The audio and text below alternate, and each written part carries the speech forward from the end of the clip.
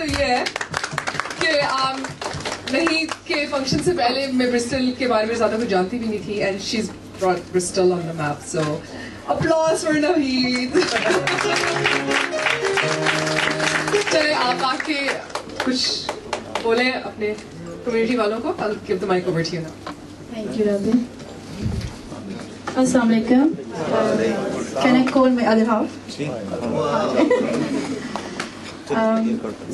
سب سے پہلے میں آپ سب لوگ کا بہت بہت شکریہ ادا کرنا چاہتی ہوں جو آپ سب لوگ ادھر ٹوگیدر ہوئے ہیں اور آپ نے اس شو کو کامیاب بنایا, کیونکہ آپ اگر نہیں آتے تو یہ شو کامیاب نہیں ہوتا. اور اس شو کو جب ہم نے شروع کیا تھا یہ سارا آئیڈیا اوورسیز پاکستانی سولیڈیٹی کا تھا اور جاوید ملک صاحب کا تھا. انہوں نے کہا تھا کہ کمیونٹی کو ٹوگیدر کریں اور سائرز نے اور اوورسیز پاکستانی نے ان کو ٹوگیدر کیا کمیونٹی کو. آج میں جاوید انکل صاحب کو بلانا چاہتی ہوں اسٹیج کے اوپر.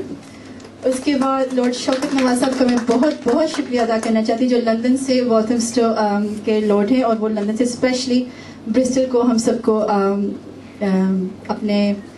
اپنا ٹائم دیا انہوں نے اور ہمیں اس خوبصورت شام میں وہ ہمارے شامل ہوئے. Thank you so much lord شوکت صاحب. اب میں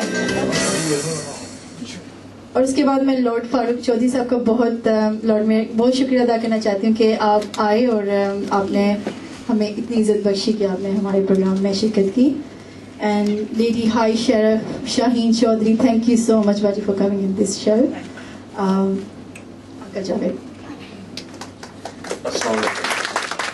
سب سے پہلے میں شکریہ ادا کرنا چاہتا ہوں اس لارڈشپ ڈاکٹر شوکت نواز صاحب کا اور ہماری جو شیرف ہیں ماشاء اللہ 700 years of history has been broken اور یہ شیرف ہو گئی ہیں برسٹل کی دلی لیڈیز. اس کے ساتھ ہمارے ینگ مین ہمارے میئر ہوئے ہیں اور اسی طرح ایک لندن میں بھی بہت ینگ مین ابھی میئر ہوئے, the youngest main Asian Pakistani and he is hardly about 27-28 and he is become mayor.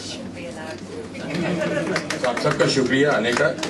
میں تھوڑا سا بس آپ کو بتاؤں گا کہ او P S is overseas Pakistani سولیڈیرٹی and we have been working.